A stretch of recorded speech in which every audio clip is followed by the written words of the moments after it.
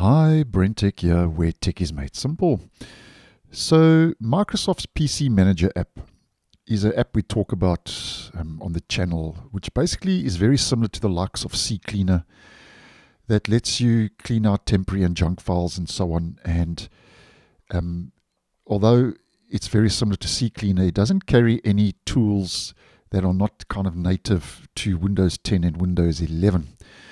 Now, I have seen one or two comments on the channel, and also according to Microsoft's official feedback hub, there are quite a few users who want a registry cleaner for Windows 10 and Windows 11. And I've even seen one or two comments where Windows users have said, why don't they add a registry cleaner like Cleaner into the PC Manager app? Now, this is actually a good time to discuss this because according to Microsoft, they are not in favor of registry cleaners. So the long and the short of it is basically that according to a recent post by Microsoft, it does seem that Microsoft will not be rolling out and will never roll out a registry cleaner that's native to the Windows OS.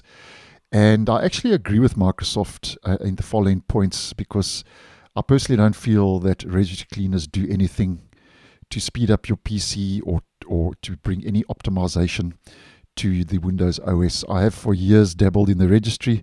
Back in the day, I used to clean my registry almost on a daily basis, and there was no difference at the end of the day to the before and the so-called after. Now, according to Microsoft, and I'm going to quote this, they are saying, and I quote, some products such as registry cleaning utilities suggest that the registry needs regular maintenance or cleaning. However, serious issues can occur when you modify the registry incorrectly using these types of utilities. These issues might require users to reinstall the operating system due to instability. And they carry on to say that Microsoft cannot guarantee that these problems can be solved without a reinstallation of the operating system, which has happened to me back in the day, by the way, as the extent of the changes made by registry cleaning utilities varies from application to application.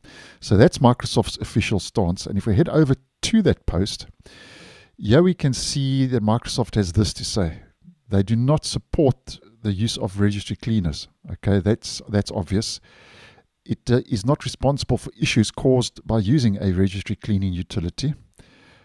Microsoft says that it cannot guarantee that problems resulting from the use of a registry cleaning utility can be solved. And yeah, the last one is that before you modify the registry, make sure you back it up, which I always say on the channel. You've heard me say this a good couple of times. When we do make tweaks manually in the registry, I always say head to your file, export, and make a backup. Okay, so I agree with Microsoft in that one. So make sure you back it up, create a restore point, and make sure that you understand how to restore the registry if a problem occurs. And I have actually posted a video on how you can restore the registry after you've made a backup. And I'll leave that video linked down below and in the end screen. So I do agree with Microsoft's so-called stance on this one. I personally think that there's no real evidence to say that registry cleaning your registry can improve the performance of your OS. And just wanted to put it out there in case you were one of those users who were hoping that Microsoft was going to bring a registry cleaner as a native kind of app, maybe part of PC Manager, to the Windows operating system. So thanks for watching, and I'll see you in the next one.